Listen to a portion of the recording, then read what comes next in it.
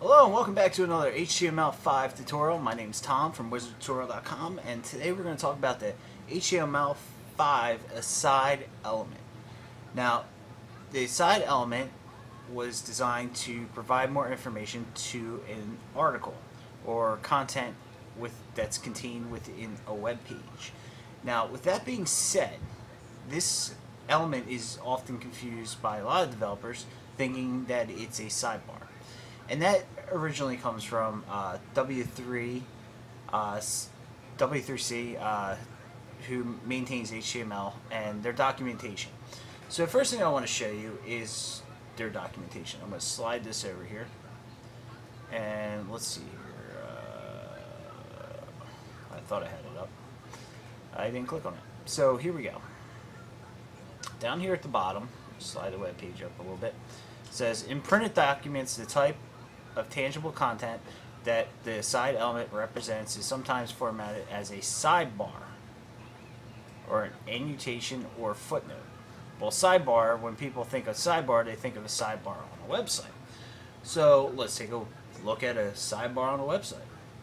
Here's wizardtutorial.com, and here's our sidebar. We have recent posts, recent comments. So with that, there is a sidebar. Alright, that's a sidebar in a website. Now, a sidebar that they're referring to is a sidebar that's contained in a article. So I paused the video for a second and went searching for an actual sidebar in an article. Now, this would be an aside tag right here, story highlights, and it explains the article here on CNN. Alright, so with that being said, that's how a sidebar should technically be used, explaining or providing more information to this article here. Okay, so let's take a look at the syntax of the article, or aside. I'm sorry. The aside tag is opening caret ASIDE, closing caret. Then supporting document, supporting content, I should say, supporting content goes here. Then we close out the aside. Oops, forgot the backslash. So closing, opening caret, backslash, aside, closing caret. So that's the syntax of the aside element. Alright?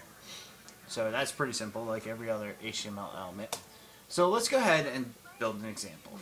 Now, ours isn't going to look like too much because we're not using CSS to style this at all. So you're not going to really see a difference when you do this until you start using CSS. And there's no right or wrong way to style it, but we're not going to do any styling in this. So it's open, to what you want to do. But it needs to be containing information about the article. So this is how I use it when I develop websites. So I make an article tag, close out my article tag. Alright. Usually in my article tags I have a header, and close out the header.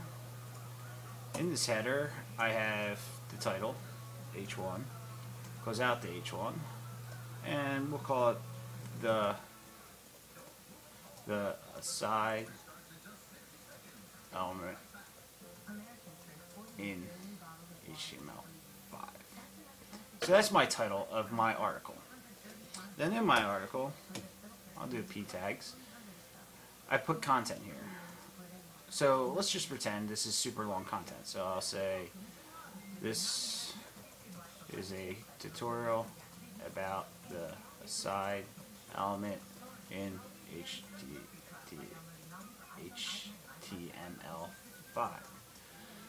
Close out that p tag. Now, we can also add a footer to our articles, as you saw in the previous tutorial. Oops, don't want to do that. Footer. So this is basically just a repeat of what we did in the previous tutorial, if you saw that one. And I'll just do this. Oh, new p tag. This I'm going to say this article was created by Now I do A, href, and we'll just say wizardtutorial.com, and we'll say Tom, close out the A tag, boom. Alright, so there's our footer. Now, there's no right or wrong way where you put a side element. We can put it inside the article or we can put it outside the article. I always put it inside the article for one main reason, and that says articles, their rules are articles can be shared across the web, anywhere. Alright? Well, if the side element is supposed to support an article, shouldn't that be contained within the article if it's supporting information? So what I normally do is, depending on how I'm going to style it, but it usually follows the content in the article before the footer. Alright, but you can put it before the header. You can put it anywhere you want within the article. Just remember, I suggest that you put it in the containing article. Alright, so there's our side again. That's the syntax. And I'm just going to put supporting information. So this article is about HTML5, a side element. There you go. That's how you use a side element within an HTML document. Alright, so let's just review real quick.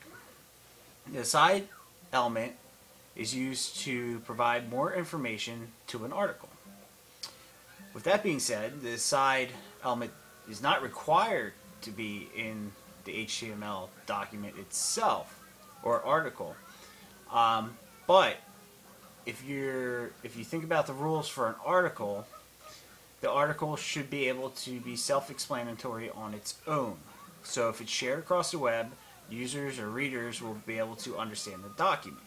Well, now if you're providing information within a side tag that provides more information about the article to help the readers and users understand this information, then it's probably advisable to always include the side element within the article.